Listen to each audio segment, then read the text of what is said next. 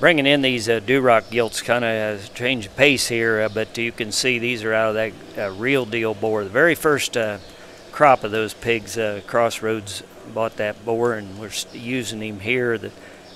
Just really done a great job of putting extra dimension and bone. We're trying to decide. We're trying to get a change up here of which one's going to be out here front and center.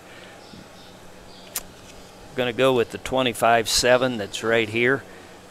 You can see what's unique about those pigs is we talked about them being tall fronted, heavy boned, and deep ribbed kind of situation. They got the basics.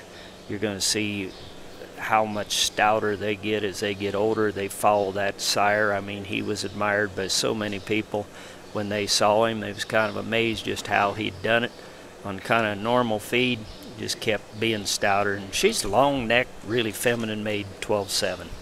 And then the other gilt that we're going to talk about is 12-10, obviously a litter mate, and this one I think is pretty neat, very heavy structured, and she's good in the way she utilizes her hock.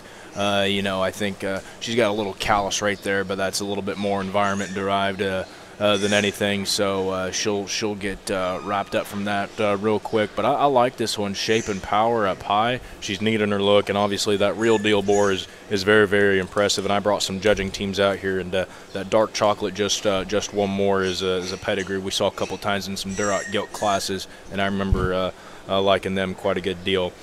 So once again, out here in the ring, we have the 12-7 and 12-10 Duroc gilts.